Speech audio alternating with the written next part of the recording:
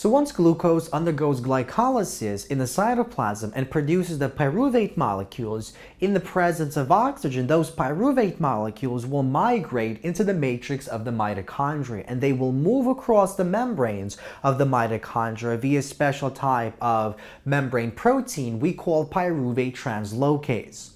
Now, what will happen to that pyruvate as soon as it moves into the matrix of the mitochondria? Well, it will not actually enter that citric acid cycle. Before it can enter the citric acid cycle, the pyruvate molecule must be prepared for that citric acid cycle. It must be activated, and that's why a process known as pyruvate decarboxylation actually takes place. Pyruvate decarboxylation, which is catalyzed by a large protein complex known as pyruvate dehydrogenase complex, this entire process, it releases a carbon dioxide molecule and attaches a 2-carbon component of the pyruvate onto a special molecule, a carrier molecule known as coenzyme A or CoA. And we form the acetyl-coenzyme A complex. And this activates the 2-carbon fuel source of that pyruvate so that now we can actually transfer this component into the citric acid cycle. In the process, we also actually abstract 2 electrons from the pyruvate, and those 2 electrons are picked up by the nicotine amide adenine dinucleotide molecule to form NADH. And so this is the net process that we call pyruvate decarboxylation. So this irreversible reaction prepares the pyruvate for the citric acid cycle. It releases a carbon dioxide and abstracts a pair of high energy electrons that are carried by the NAD that are ultimately used by the electron transport chain to actually generate ATP molecules, as we'll discuss in a future lecture. Now, although this net reaction looks simple, it's not actually that simple. It involves different types of enzymes and also involves different types of steps. And actually, we have 4 steps in pyruvate decarboxylation, and 3 steps are actually required to form that acetyl-coenzyme A complex, as we'll see in just a moment. But before we look at the details of these 4 steps, let's actually discuss what components we find in the pyruvate dehydrogenase complex. So this complex actually consists of 3 different enzymes and also uses 5 different coenzymes. So let's begin by focusing on the enzyme. So enzyme number 1, known as E1, is pyruvate dehydrogenase, and this enzyme actually catalyzes the first step, the decarboxylation step, and the second step, an oxidation reduction step. Now, the other enzyme, the second enzyme, E2, is known as Dihydrolipoyl Transacetylase, and what this does is it actually transfers that acetyl group that was formed in the first 2 steps onto the coenzyme A to form this complex. And in the final step, which is actually catalyzed by E3, dihydrolipoyl dehydrogenase, this actually reforms the oxidized version of lipoamide, which is basically a coenzyme that is used in this process. And what it also does is it generates the NADH molecule. So, what about the 5 coenzymes that are used by this protein complex? Well, we have thymine pyrophosphate TPP, which is basically used in step 1. And this is actually a prosthetic group that is attached onto pyruvate dehydrogenase, and we'll see what it's used for in just a moment. We also have a derivative of lipoic acid known as lipoamide, and we'll talk about what that does in just a moment. And then we have the coenzyme A, which basically acts as the carrier molecule for the acetyl group, the 2-carbon component that is removed from the pyruvate. The FAD, flavin adenine dinucleotide, is used to pick up the 2 electrons, and then those 2 electrons are transferred onto the NAD plus nicotine adenine dinucleotide to form the NADH in the final step, as we'll see in a moment. So let's begin by summarizing the first 3 steps of this reaction. Why the first 3? Well, because the first 3 are basically used to form that acetyl-coenzyme A complex. So in the first step, we have a decarboxylation reaction taking place, in which this entire component, not including these two electrons in this bond, is basically removed because we want to form the carbon dioxide, and we form this intermediate. Now remember, decarboxylation reactions, like the one shown here, are generally exergonic reactions. They release energy. And that free energy that is released in the decarboxylation process is used to power the other reactions that are endergonic in this particular process. So once we form this intermediate, the two electrons are then abstracted. They're used to actually reduce a molecule, as we'll see in just a moment, and that allows us to form this intermediate. And now we can couple this intermediate with coenzyme A to form this acetyl-coenzyme A complex. And in the final step, we generate the NADH, and we regenerate a coenzyme, the lipoamide, that we mentioned just a moment ago. So let's see exactly what that means. Let's begin with step number 1. So step number 1 is catalyzed by pyruvate dehydrogenase, and it contains a prosthetic group we call thiamine pyrophosphate, TPP. And this enzyme, the E1 enzyme of this pyruvate dehydrogenase complex, uses this prosthetic group to actually attach onto that pyruvate molecule and at the same time remove a carbon dioxide. Now, this step is not actually a single step. It contains individual steps, but I didn't have space to basically draw the steps out. So this is what happens. We have the pyruvate and the TPP, and this is actually attached onto the enzyme, the pyruvate dehydrogenase. And what happens is this entire component here is essentially removed. In addition, we have the input 2 H+ ions. Why?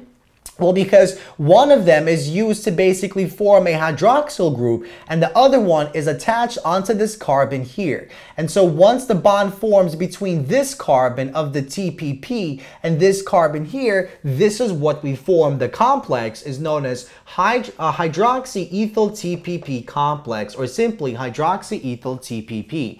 And we also generate that carbon dioxide that we have right here. Now, once we form the hydroxyethyl TPP, this same enzyme, pyruvate dehydrogenase, also catalyzes the next step, an oxidation reduction step. Now, what basically happens is this molecule here is oxidized. So this is the oxidizing agent, while this structure is reduced, so this will act as the reducing agent.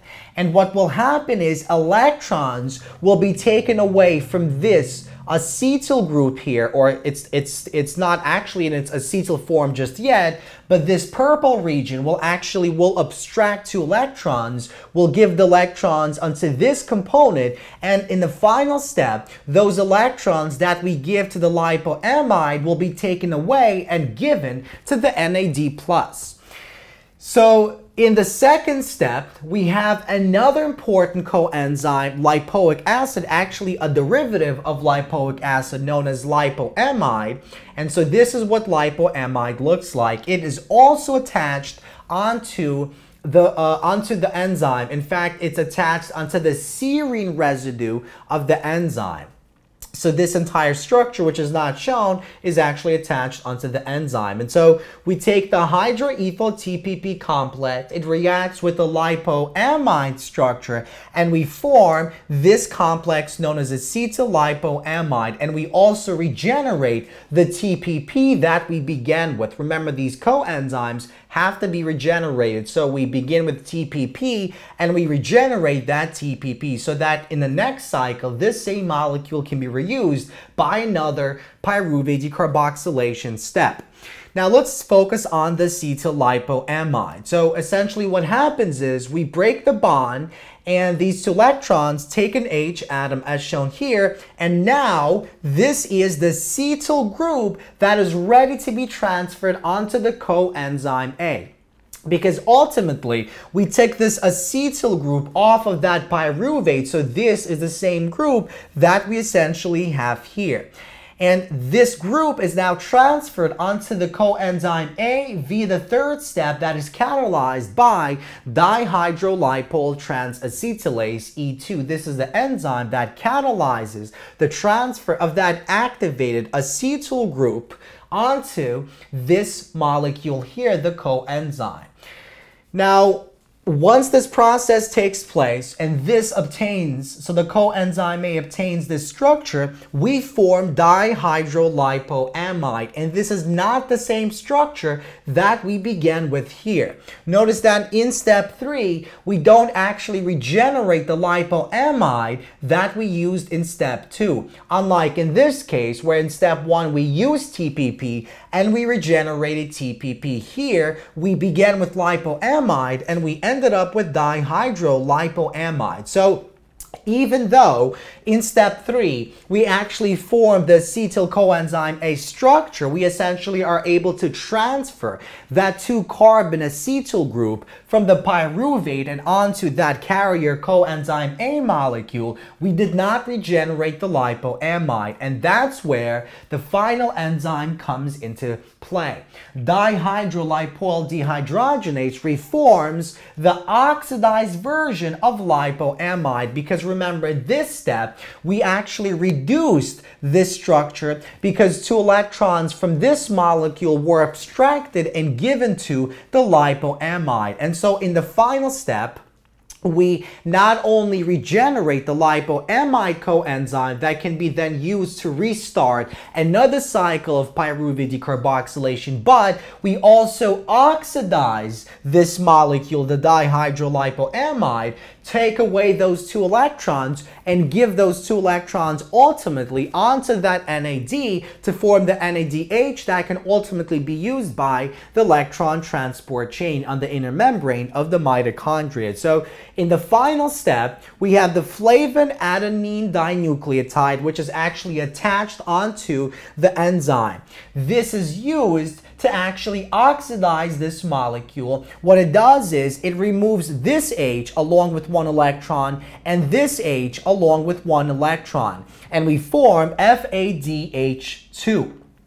And we finally reform this lipoamide. Essentially 1 electron here, 1 electron here, reform that sigma bond that existed between these sulfur groups here. So we reform that lipoamide coenzyme that now can be used to restart this process of pyruvate decarboxylation with another pyruvate molecule. Because remember, we have 2 pyruvate molecules coming from a single glucose molecule. But we're not done here, because this FADH2 in the next step is used to actually transfer those 2 electrons onto the NAD.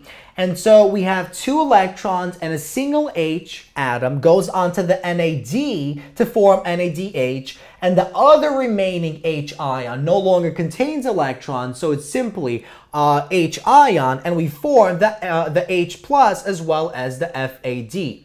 Now, this step is interesting because it's unlike other steps that take place inside our body, because usually it's the NAD that is used to transfer electrons onto the FAD, but in this case, it's in reverse. And the reason is because the FAD is actually activated by attaching itself onto the enzyme, and because of that activity, because of being activated in that form, it actually does the opposite in this case. It is used to actually give those electrons onto the NAD as well as that H that carries those electrons to form the reduced nicotine amide adenine dinucleotide molecule that will be used by the electron transport chain to actually generate those ATP molecules.